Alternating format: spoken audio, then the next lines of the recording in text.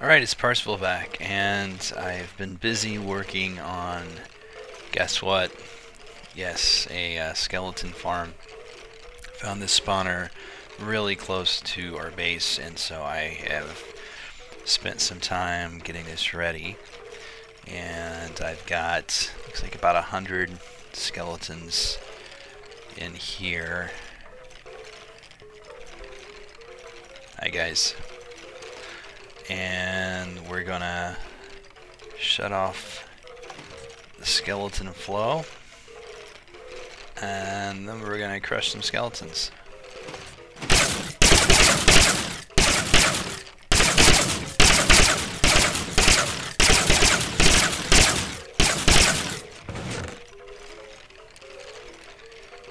We're gonna need a stone sword. Unfortunately, I cannot get the timer to work with a one hit. It takes two, so just easier.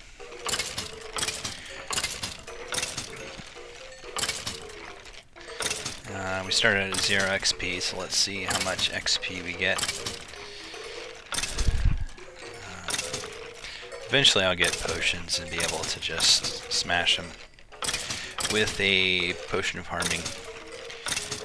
But for the time being, this is a good way to get XP, and my stone sword is going to be gone very shortly. So you can see they're standing on top of a hopper. So the hopper is what is collecting bones, the arrows, so, and I've got several enchanted bows already. Looks like we got some chainmail in there. Sometimes that drops, sometimes it doesn't. Wow. Okay.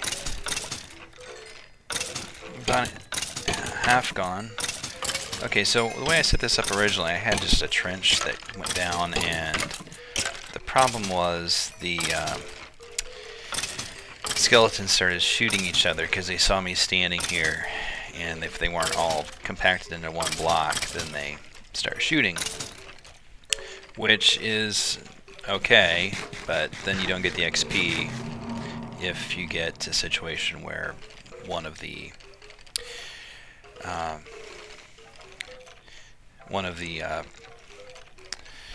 skeleton shoots the other skeleton and they die, then you've lost that chance for XP. Ah.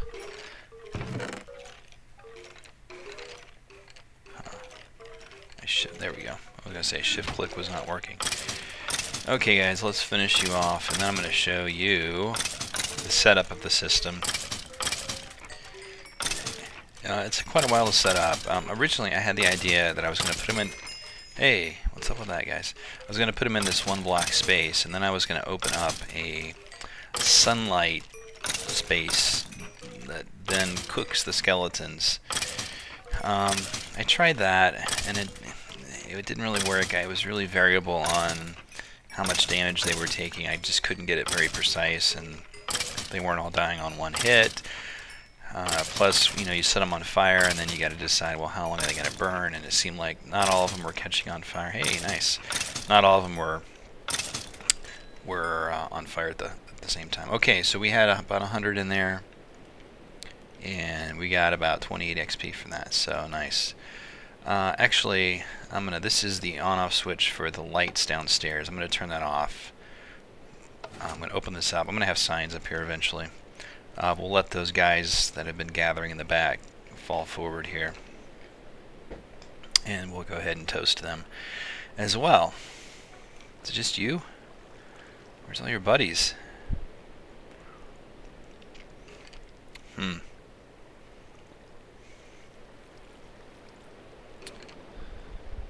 Interesting.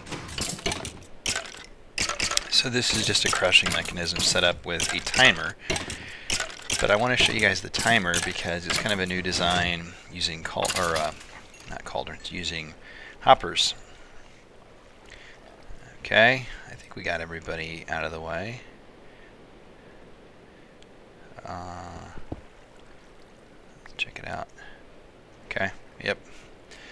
Alright, so here's where all our stuff goes. You can see we got a ton of bows. We got some golden leggings. I actually got a decent chainmail helmet out of the deal.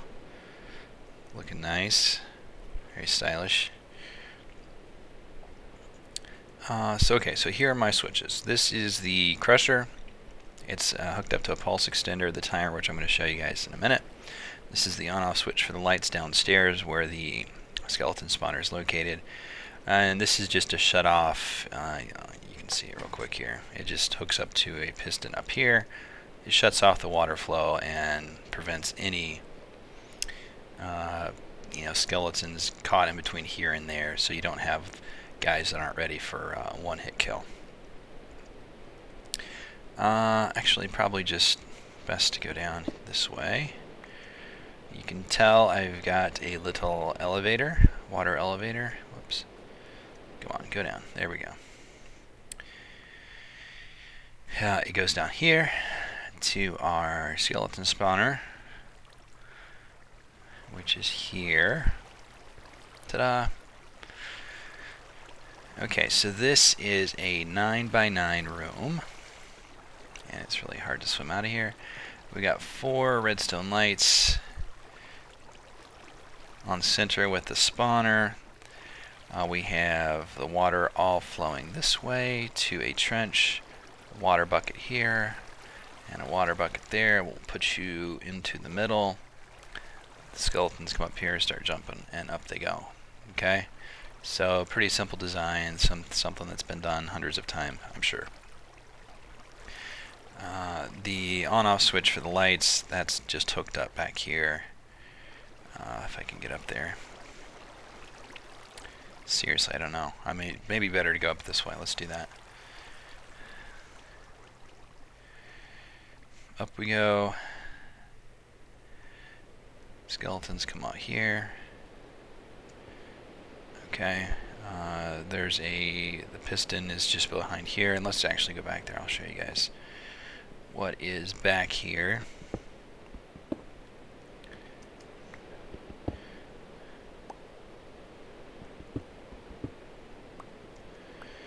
Okay, so here's what we got. Whoops. This is just a repeater hooked up to the switch that goes down. This wire goes down to, you can kind of see it looping down there to the lights. Okay. This is the repeater hooked up to the switch that then is hooked up to the water flow. It just goes down here to the piston right up here. This is the piston that's open, well, actually it's on, and it's closing off the water flow. Alright, then this is our crusher. It's 2 pistons, basically very simple. Redstone up to a half slab, which powers the top piston, repeater down at the bottom, which powers this piston. A pretty simple way of powering 2 pistons, one on top of the other. Then we have this. This is our timer. This design came from Code Crafted. It's actually a take on Etho's hopper timer. Really simple, compact, and sure beats having like 15 repeaters lined up to extend a pulse on it like a monostable circuit. So this is a lot easier. Okay, so here's our button is down here. Push, then it turns this signal actually on, which then powers this piston, which pushes the redstone block over.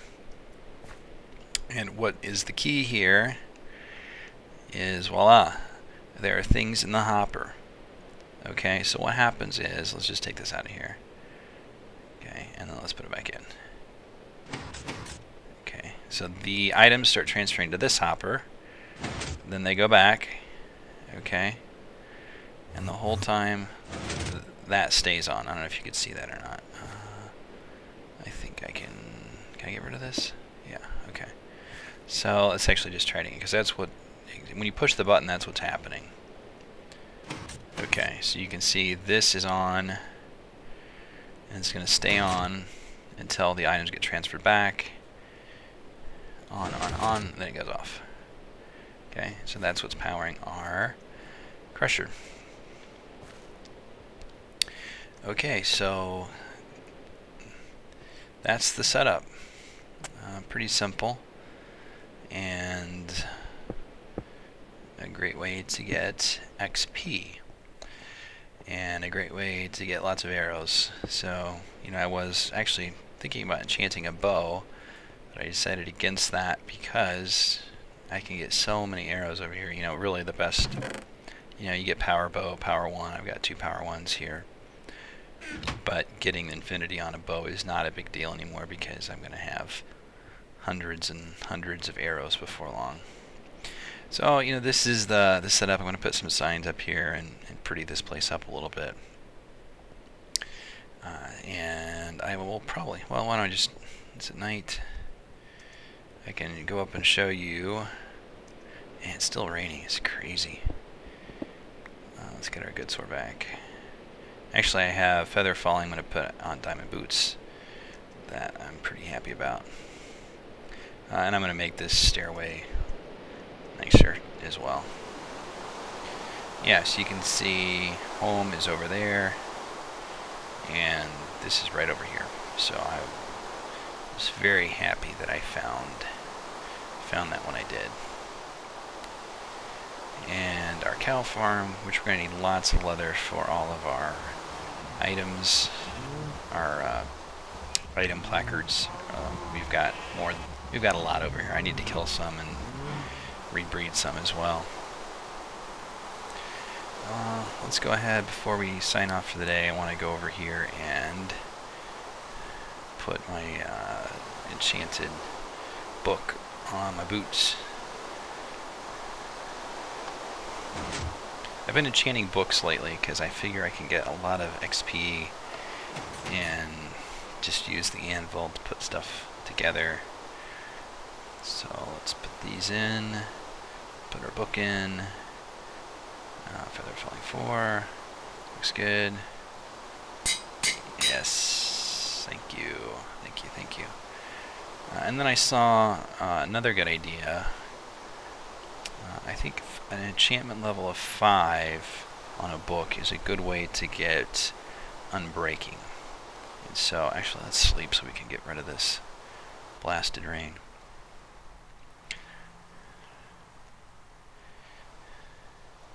Okay, and actually we can get rid of this.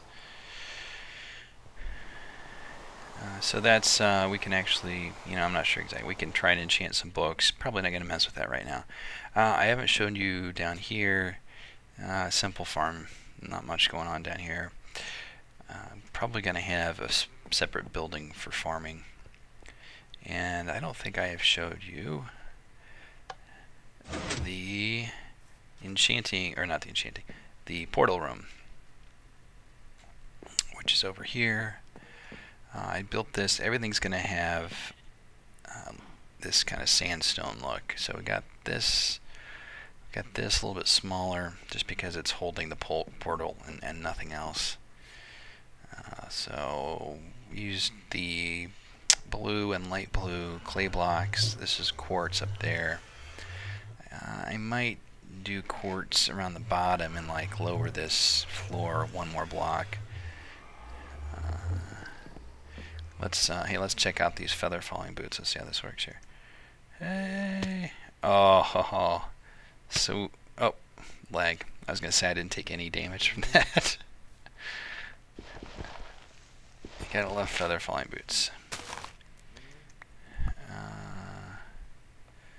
Okay, let's hop up here. I want to show you the bridge here. Sounds like we got company down here. Yep. Where are you, buddy? Ugh. I don't have my arrow either. Alright, you hang out there just for a minute. Let me eat something. And then we'll take care of you.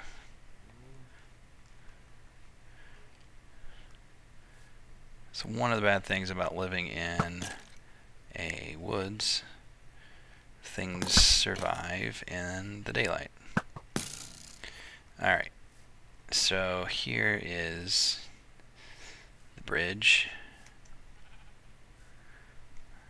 Kind of like the look of it. And I think I'm going to have some other bridges to different areas, and eventually we'll probably build something over there. Probably going to have a staircase of some type coming down from up here as well, because right now it's a real pain to get up there. You kind of got to come over here, then go up this way,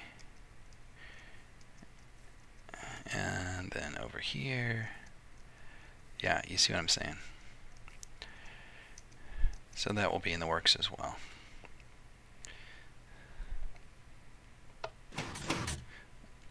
Okay.